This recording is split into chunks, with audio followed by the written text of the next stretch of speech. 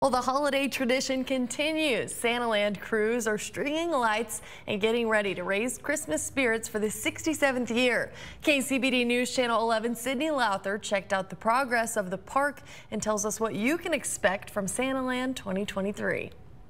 Enjoy the holiday season with their friends, their families, while just being in a completely holly jolly area. A year of anticipation and months of preparation. The 67th annual Santaland is almost ready to spread the Christmas cheer. And our park maintenance guys basically build up Santaland from the ground up, decorating trees, getting scenes together, seeing what's new and happening and how can we make Santaland this awesome tradition. A tradition many Lubbock families experience every year. That is why Santaland is constantly changing. So bring something new, bring some new spice to it every single year so that the new and upcoming generations have something to pass on to their families as they grow up and experience Santaland. And of course, Santaland will be equipped with festive photo opportunities, hot cocoa for the chilly nights, and entertainment from choirs, local artists, and even mascots. Cookies, all kinds of snacks and concessions, and it's just going to be a whole lot of fun. Lots of lights and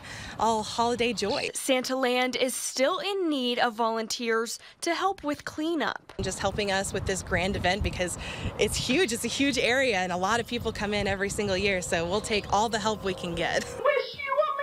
Sydney Lowther, KCBD News Channel 11.